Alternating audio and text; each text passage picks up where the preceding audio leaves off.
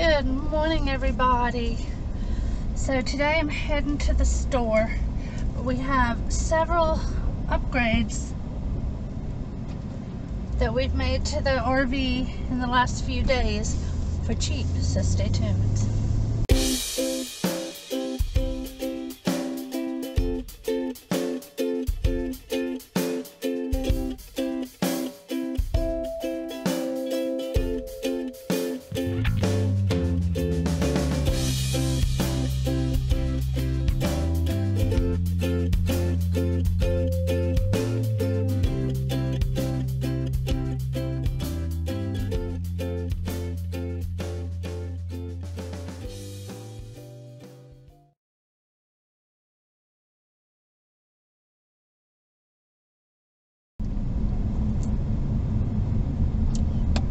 So as I go to the store, I'm going to tell you what we've done, and then when I get back I'll show you them or insert them in between these. So the first thing I did is in the pantry. Our pantry is very deep and it holds a lot of stuff, which is nice, but there's 4 shelves, and 2 of which I sometimes have a hard time finding things, and I have to pull the tubs out, to go through them. One of them is my salt and peppers and seasonings and stuff, and then the other one is the next shelf down, which on one side I have like bottles and jars, and on the other side I have boxed food, and I'm digging through. So a little light would be nice. So I found these puck lights at Walmart, and I'll put a link in here. I'll try to find them online, but they were like $5 or $6, and they have a disc that you permanently adhere to the top of the cupboard or inside the cupboard, and then the actual unit has a magnet on it, so you can easily pull it down and change the batteries. 3 AAAs, and so that's nice. I liked that. So I put them in, and they're sensors. They're on sensors too, so it's not like you have to turn them on or off. You just, when you open the door, put your arm in, it goes on, and then it shuts itself off a few minutes after you shut the cupboard. So that I love. So here's those. Let's go to the pantry. Now, like I said, there are 4 shelves. 1, 2, 3, 4. This shelf and this shelf are the ones I have trouble seeing. So what we have now, when you open the door and put your hand in, the light comes on. And this is what I have to dig through. I have so many of these sort of different seasonings: salt, pepper, Creole. These are just seasonings. My spices are in these drawers, and I have 2 of these, so I can easily pull these out. But this was kind of hard to see. So the light is great for this shelf right here. Back here we've got cans, and I pretty much know what's back there, and then tea bags, toothpicks, a drink mix. Up here I already know what's up there. That's dog stuff. This is breads and fajitas. This is Tupperware. Behind there is dry dog food, and up top is the wet dog food and the dog food bowls and cereal and my protein powder. So then down below, this was the shelf that I was having trouble with, because you see I have baskets back here. So in this one's my produce, potatoes and onions. This one is pasta with noodles, linguine, and in this one I just have my tea kettle to heat water. In here are bottles, jars, things that I need for recipes, and on this side is mostly the dry food. Anything that would come in a box that's dry, like Jiffy and all that sort of stuff, pancake mix. Back behind this one is a whole bunch of drink mixes and a whole bunch of tea. I don't use that too much, so that's why it's fine to get back there. And then down here, I don't need to see this because these are just bags, gallon bags, foil, trash bags, and all in here is rice and sugar. So that one's simple. As you can see, the light up here has already gone off, and this one will go off shortly.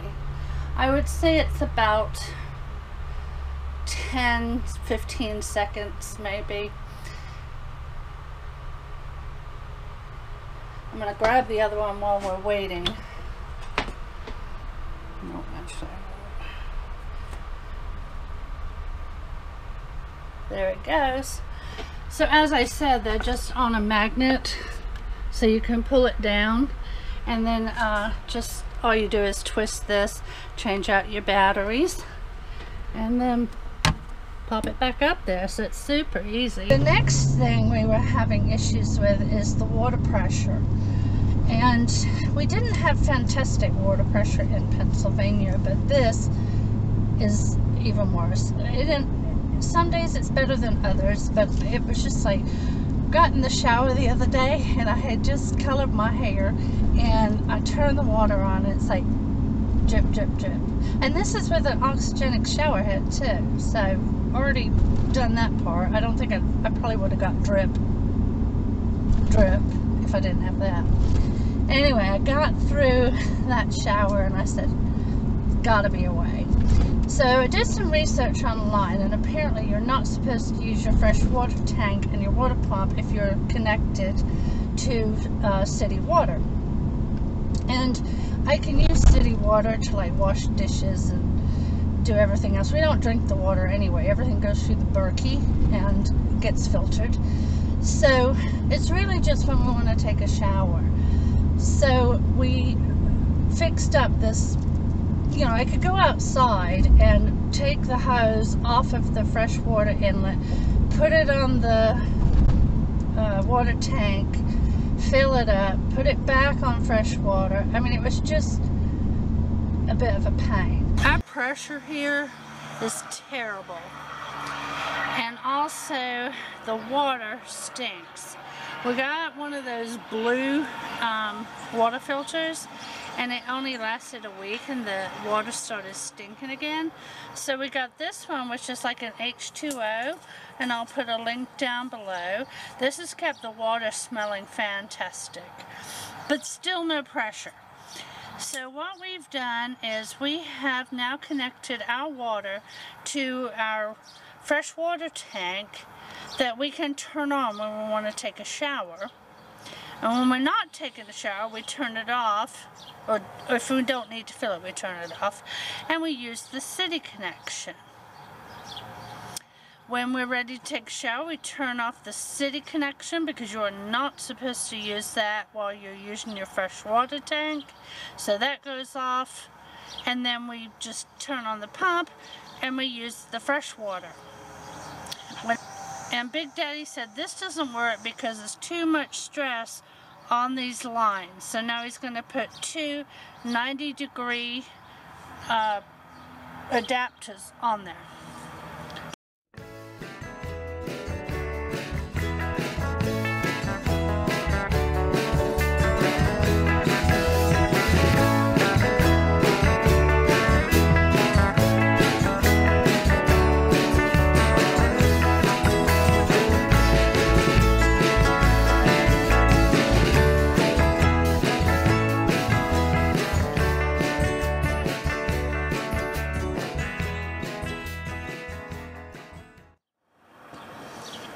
Turning on the fresh water. Yeah, it won't have no pressure until it fills all the way up. But if you see, it's less stress than this sticking out here. Right. And it don't pull down as hard. So our water is coming through the filter to stop the nasty egg smell that we have in this camper. And you know, it's not in the camper, it's the nasty egg smell of the water coming out of the well at this campground. Right, but it stinks. It does stink. And the only time we turn off the city water is when we're fixing to take a shower. Because the shower is what we went full pressure on. And honestly, when we use the city water, it's like a dribble, dribble, dribble. It's disgusting. And the third thing I did is I used to have what's called a temp stick, and I could keep an eye on the temperature in the RV from my telephone when I wasn't there, so I knew the dogs were okay. It would also send me alerts if the temperature went above whatever I had it set at, I can't remember, or below a certain temperature. And that way, if the power went out and I'm out and about, I would get an alert saying, hey, you know, it's getting hot in here. Well, it worked, and I've done a video on it. It's in my playlist of gizmos and gadgets. It worked for approximately 2 years, and then all of a sudden it wouldn't connect to the internet anymore. And so I got on the phone with the company. We went through some steps to like reset what we're connecting to, and it worked for about 6 weeks, and then it started doing it again, and I just got irritated, and I put it up because it was winter and it's not like it was going to get hot, and I've put it up so safe that I don't know where it is. So my sister got a camera, and she can keep an eye on her dogs and also see the temperature in the RV when she's at work. So I said, I'm just gonna get a camera. How expensive can they be? So I went to Walmart, and I found one, $19.99. I mean, I think I spent $120 on that temp stick, and now I can look at the dogs through my app on the phone. I can see the fan moving because I have it oscillating, so I know the electric's working, but I can't see the temperature on my little monitor because it's too small and I can't zoom in. So one of the things I'm going to pick up at the store today is one of those big outdoor thermometers that you stick on a tree or something, and then when I leave, I'm just going to put it on the fireplace because it kind of, the camera's up high and it looks down into the living room, dining room area. So I'm sure I'll be able to see that on the fireplace. They're like $10, and then when I get home, I just stick it down beside my chair. Next, we're going to talk about the camera. And like I said, I'll put a link down below if I can find it on the Walmart website. And this was $19.96 or $19.99, less than $20. So I opened it up. It came with the camera. It has a cord that you plug in, and then the other end of the cord attaches to the base. It does swivel. I have it installed right here, and that way it can see the dog beds, see the pugs getting up on the couch. I can see the fan oscillating, so I know the electric's working. And I tried it because I don't leave all these lights on, and I want to be able to see the temperature. Now, I did go to the store today. I mentioned it in the video earlier. I don't remember if it's going to come up before or after this. And I didn't know how big I would need for this to be able to read.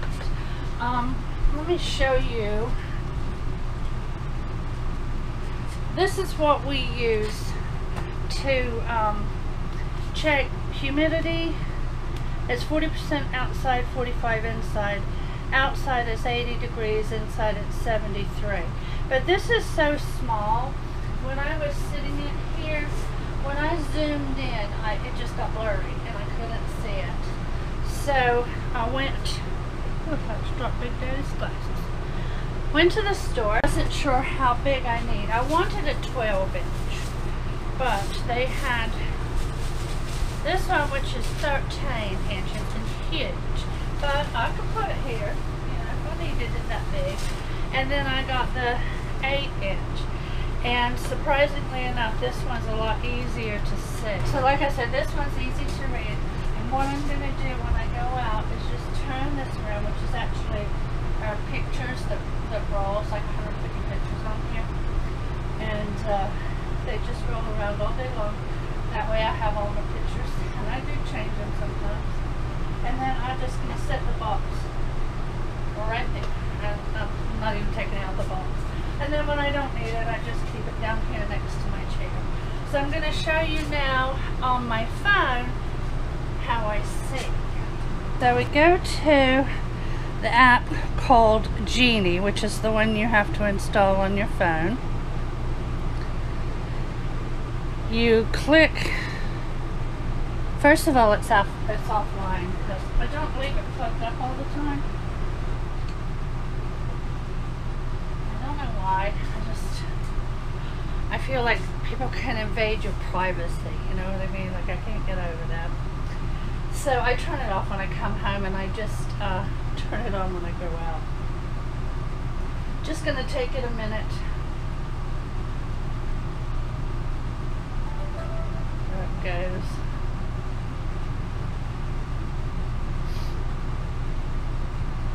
It turns from a red light to a flashing blue.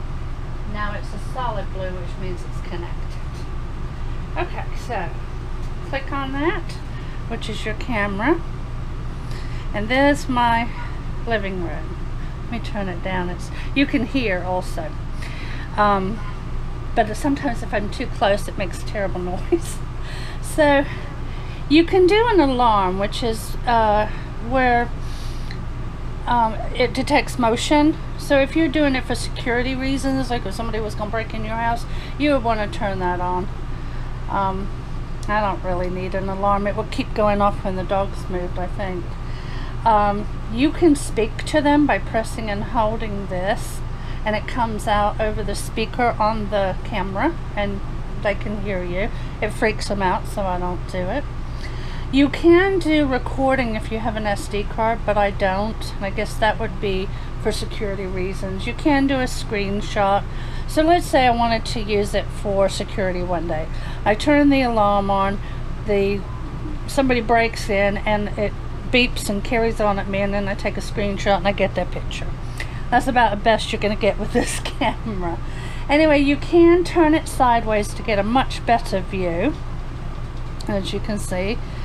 And then if I want to see the temperature down there on my thermometer, see, I can see both the dog's beds and the couch and the oscillating fan, so I know the power's on. Now I do have all the lights on right now, but I can easily make that larger and see the thermometer. Oh, I made it too big now. And the temperature inside 71, 72 by the looks of it. But I can clearly see the 60, 80, and 100, which is the important ones to see. Now let's turn off the lights.